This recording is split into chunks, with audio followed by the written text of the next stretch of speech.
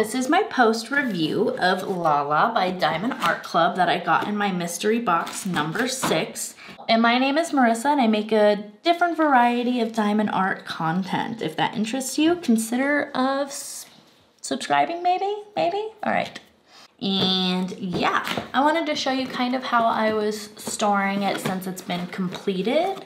Let's kind of bust in. Okay, me and the box did get into a little bit of a fight. That's on me.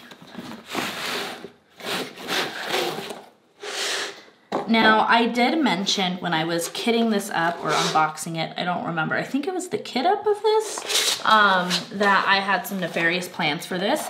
I still have those plans, but they are going to be postponed because it's going to be a double whammy plan, and I am waiting for a custom from Jaded Gem Shop to come in, and then I have to complete it so I can just do it at the same time.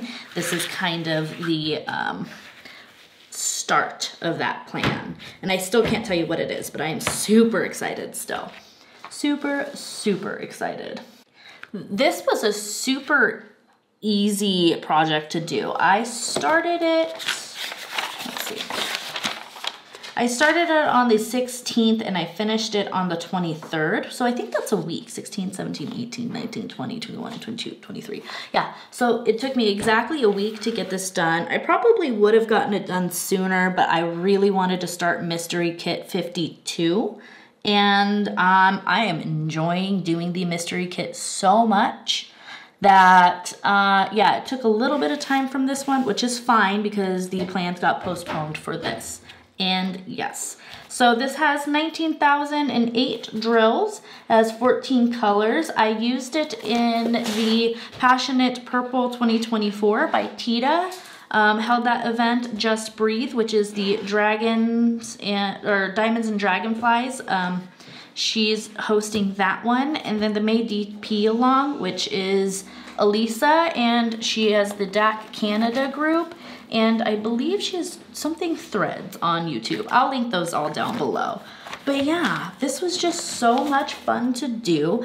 I got to use my big multi-placer that I got from Diamond Art Club, which was pretty cool. It's a 10, but I can squeeze like 11 or 12 diamonds on it.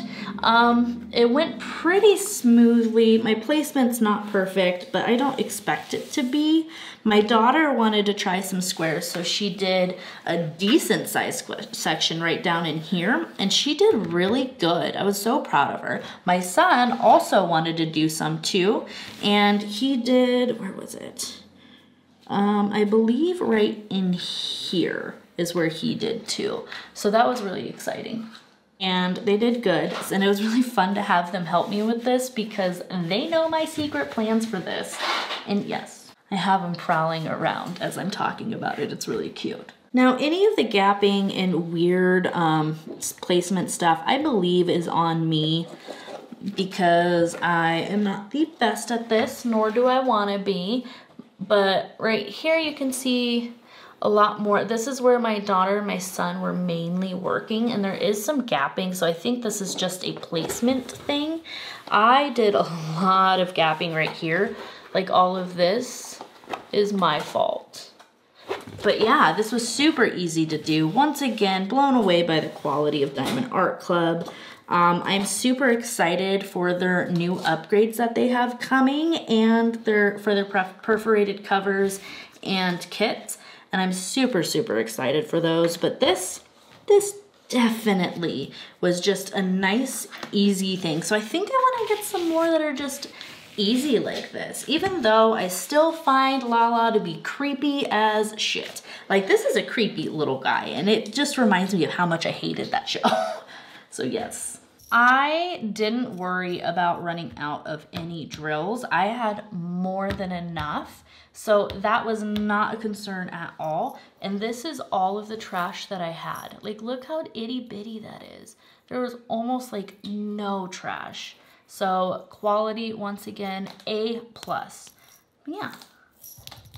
I still don't know what K stands for, but it is this beautiful like gold around the eyes. So if you know what K stands for, let me know for Diamond Art Club. And it was also my first time working with fairy dust diamonds, which is right here. I don't know if you can see it in the camera, and right into these highlighted areas right here. And I loved working with the fairy dust.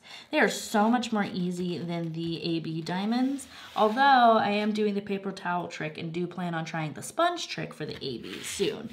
But yeah, such a glory to work on. I loved it so much. I think that really concludes my post review on this. Also, if you want to email me your stories of why having a hobby is beneficial, funny anecdotal stories, things about diamond painting, or really just the benefits of having any hobby and how it was beneficial to you, whether it be like cause mental health or not being able to do things physically or whatever reason, email me at diamondsandthoughts@gmail.com. I'll have that linked down below because I want to help spread awareness and share your stories of just the benefits of having a hobby, especially one like this. If you like this type of content, especially diamond art content, consider liking, commenting, and subscribing. Have a beautiful day. Bye.